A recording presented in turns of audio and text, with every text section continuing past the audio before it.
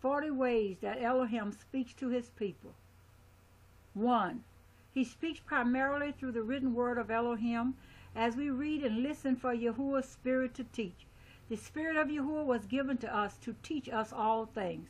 He primarily uses his own breathed word. John 16, verse 13, John 8, verses 31 through 32, 2 Peter 1, verses 20 through 21, 2 Timothy 3, verse 16 through 17, to communicate with us. He speaks through impression by the Ruach Spirit to our reborn spirit. Romans 8, verse 14. He speaks to the mind of the Spirit, not to the reasoning of the unstable mind and emotions, the seat of the sin nature that contacts the world around us by the 5 senses. 3. He speaks by audible voice to the spirit ears. You hear it clearly as a voice, but in the spirit area, middle, center, reproductive area of the body. The soul is behind the brain area. 5. Senses, mind, will, emotions. 4. He speaks by audible voice to the physical ears. The son has a sweet baritone voice of a young man. The father's voice is booming and deep, thunderous. The Ruach Yahuwah thundered on Mount Sinai in the voice of the Father and scared everyone except Moses. He spoke loudly to my youngest daughter to pull over now when a car that she didn't see was coming towards her in her lane. It saved her life. 5. He speaks by dreams, night visions, symbolic, clear, remembered years later. Still clearly interpretation is given 99% of the time by the Ruach upon our awakening. His voice clear to the spirit in word of knowledge. 6. He speaks by visions, open, as looking at a TV screen with your natural eyes. 7. He speaks by mental visions, like looking at a TV screen with your mind clear, bypassing the mental thought processes. It cuts against our own thoughts and holds us as we watch his vision playing in our mind. 8. He speaks through visions from another person, either spoken to the General Assembly or to the Ecclesia or to an individual. Must be confirmed. He applies it to your situation as needed. Dreams and most visions from Yahuwah are symbolic. Warning! The psychic world gives dreams exactly as they are going to happen, or as they have happened, because the devil likes to show people what he's about to do or what he has done. The psychic world moves in fortune telling, which is about 5% accurate, because the devil only knows a shadow of the future. Psychics see things like a plane crash that is about to happen, or the location of a dead body in the woods. The devil can only copy Yahuwah's gifts, but never copy them exactly. He cannot create anything except lies and deceptions. Never attribute Yahuwah's gifts to Satan, for this is blasphemy against the Ruach HaKodesh, set-apart spirit. 9. He speaks through the gift of the word of knowledge. 1 Corinthians 12, verse 8. This is usually a phrase or single word, or at most a sentence, which gives the past or present situation from Yahuwah's viewpoint.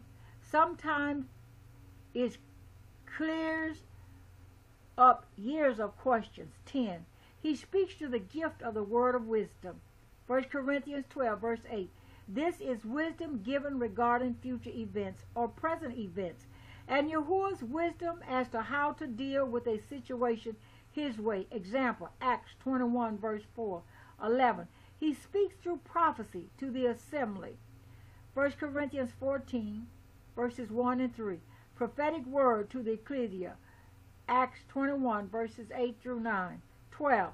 He speaks through prophecy to the individual as to Paul in Acts 21, verses 10 through 12. This is also an example of prophetic action found so often in Tanakh, Ezekiel 4 and 5. This must be confirmed by the one receiving the prophecy in their spirit, or it must either be thrown out as not of Yahweh or put on a shelf for future confirmation if there is any. 13. He speaks through prophecy given to nations and heads of nations. This is a job for the prophet in the office of the prophet. e.g. prophets of the Tanakh. There is the office of the prophet, which is an Elohim appointed and Elohim trained position.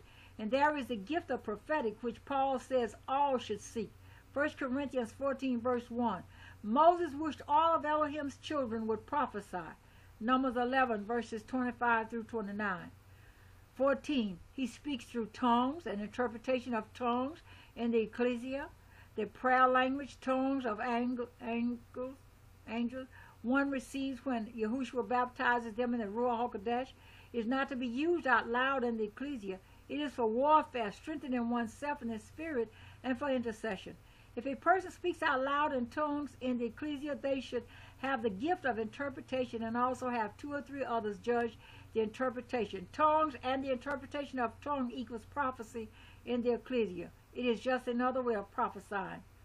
1 Corinthians 12 verse 10, chapter 14 verses 5, 13, 18 through 19, 27 through 29. 15. He speaks through tongues in the languages of men. This is often used to bring someone to Messiah, as it was used in Acts 2, or to instruct people in whose language you've never learned. 16. He speaks through music, softening the heart so that the Ruach can speak to the spirit. Oftentimes, words of music can be used to speak to us personally or even give us direction in our lives. 17. He speaks through circumstances. When he can't get through to us other ways, sometimes Yahuwah has to resort to getting our attention through circumstances. But this is not the usual way he works. He rather talks to us directly. He speaks at times when we hear the testimony of others, are inspired and apply it to our situation. He speaks through nature. He speaks to us through creation. Romans 1, verse 20 through 21, 24 through 25. 20. He speaks through the word preached in the ecclesia by those who have spent time with the Ruach and therefore carry his anointing. Only the anointed word penetrates our spirit man.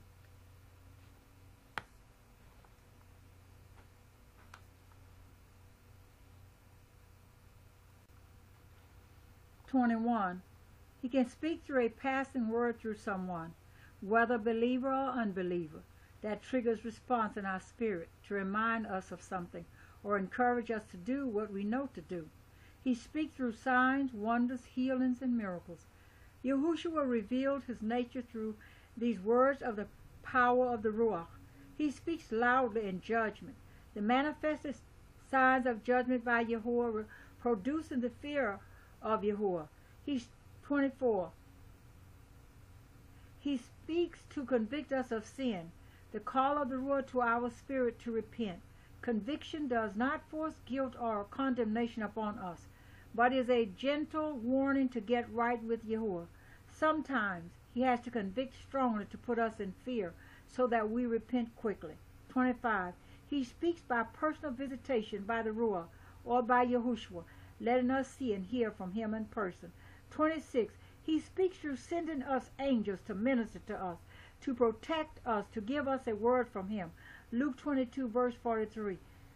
27. He sometimes speaks through a donkey. Numbers 22, verses 21 through 34. He speaks in unusual ways to get our attention when nothing else works. Often a pet can give us a spiritual message from Father by conveying his love or his warning.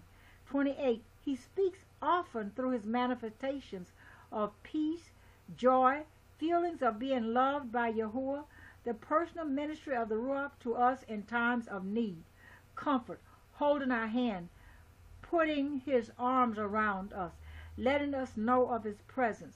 He manifests these things directly to us from himself, not by human agent. 29. He speaks by human agent to give us aid in time of need, whether money, a home, clothes, a ride to the store or to the doctor, through someone who reaches out to us in love without any desire for personal gain. He blesses us through other people by knowing him and depending on him absolutely for everything. We can be kept from needing to depend on people for our physical, physiological, and spiritual strength. 30. He speaks by divine appointment. When we have no agenda of our own and totally let him make our plans for us, supernaturally connects us with people and situations that are his planning, arrangements, which no human could possibly set up or work out. It is the most fascinating, miraculous lifestyle with no anxiety or worry. He arranges our appointments and our situations and tells us what to do so that we just have to obey and walk in it. He orders our steps and we just follow the Lamb wherever he goes. This is truly what Romans 8 verse 14 is all about.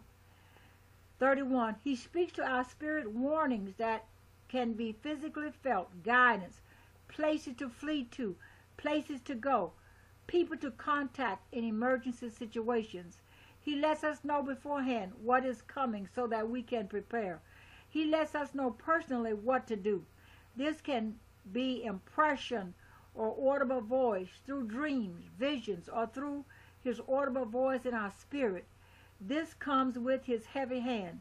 We can feel the pressure of his hand upon our body. We feeling the fear, the terror, the knowing that causes us to be warned severely.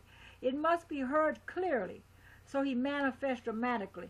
We must know him, for he will speak to his remnant this way in the days to come. This is a form of word of knowledge and word of wisdom. 32. He speaks to us through the extremely needed gift of discernment of spirits. If you don't have this gift, you may be in big trouble, because we won't be able to recognize evil ones in sheep's clothing, let alone the anti-Messiah. Through this discernment, we know the difference between the voice of Satan, the voice of man, our own voice, and Elohim's voice. It takes intimacy with him to know his voice. My sheep know my voice, and they follow me. 1 Corinthians 12, verse 10. 33. He speaks in by his manifested glory, his manifested presence. Glory is the word kavod, which means weight. The weight can be physically felt in our body. He comes down to let us know he is there, to heal, to deliver, to show himself real. It is when we bask in his presence and in assembly with others or by ourselves. It is something physically felt as heat, vibration, numbness, weakness, where we can't even stand up, drunk feeling, giddiness, or extreme peace or deep joy. It causes spontaneous praise and worship when the glory comes down. I've seen it cover an entire congregation like a cloud that can be physically seen and felt. 34. He speaks through his fruit. We have supernatural long-suffering patience, endurance, and faith, having supernatural power to hold on through great tribulation when our own strength and faith fail. Without his manifestation, supernatural overcoming power in us, no one could make it through the days to come. Galatians 5, verses 22 through 23. 35. He speaks through the baptism in the Ruach HaKodesh, which Yahushua does when we ask for it. Luke 3, verse 16. When we are born again, 1 Corinthians 12, verse 13, tells us that the Ruach baptizes us into Messiah.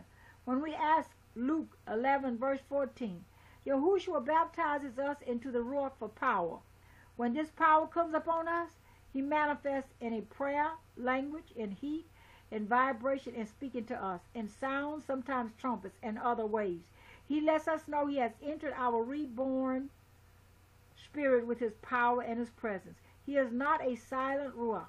He communicates to us what Yahushua wants us to know. John 16, verses 7 through 14, 16 through 18, verse 26. John 17, 20 through 21. He brings us unity with Yahuwah and Yahushua. He speaks as he enters our reborn spirit. 36. He speaks in times of intimacy, as in the communion, bringing us greater understanding of his great salvation. 37. He reveals his heart to us, the fellowship of his sufferings, his plans, his focus, his heartaches, his joys. He reveals himself, his tenderness, his compassion, his love, his kindness. He lets us know his nature, who he is and how he thinks. These are the blessings of intimacy and spiritual intercourse with him. 38. He reveals his secrets to his servants, the prophets. He let his people know his secret thoughts. Daniel 2, verses 17 through 22. Amos 3, verse 7. 39. He speaks to us to continually confirm in our rebirth. His Spirit bears witness with our spirit that we are the sons of Elohim. Romans 8, verse 16. 40. He speaks to us through the love of the brethren, through unity with his body, to strengthen us and support us. This we all need all the time. It is his will to manifest his love from his nature in and through his reborn children. This was shared with us. His name, the way you spell his name is Yedidah, Yedidah. On August 2003/January 2008, and this is the website is www.laydownlife.net.